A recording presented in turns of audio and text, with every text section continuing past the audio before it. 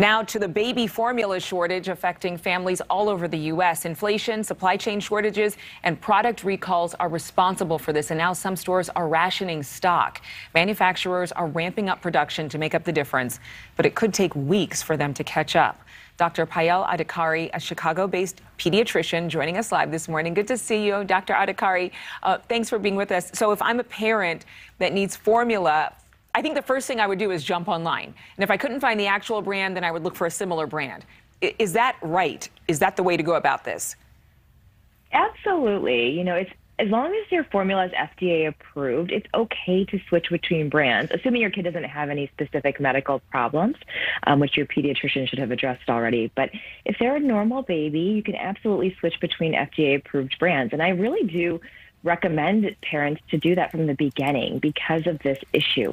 If you run out of formula, if you're traveling and you can't get that same formula, you want your babies to be flexible and not be particularly stuck to a specific brand of formula. So the younger they are, the easier it is to introduce in multiple types of formula to make them flexible in what their tastes allow. Yeah, because I know parents who their babies only will eat a certain kind of formula. In fact, they'll spit out everything else. So what are the impacts of switching a baby formula brands, especially if you have a finicky baby or a baby that maybe has a digestive issue?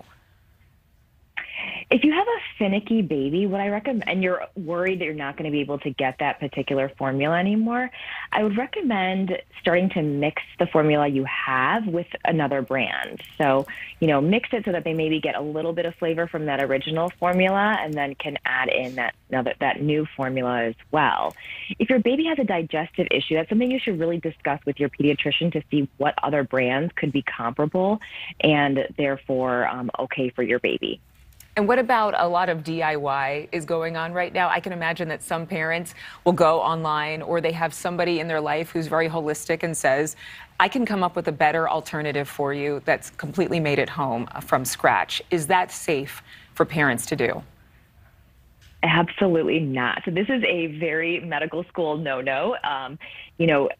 Formulas are very, very specific in what nutrients they have. So I absolutely do not recommend making your own formula at home. If it comes to the point where there's a pinch and the shelves are absolutely empty, there are definitely online brands that you can buy or online vendors. Hi Bobby is one, or there's multiple vendors like Earth Best and Babies Only. There's so many brands you can buy online as well. All right, good. It's good to know that there are options, especially with this shortage in baby formula. Dr. Adhikari, thank you so much for being with us.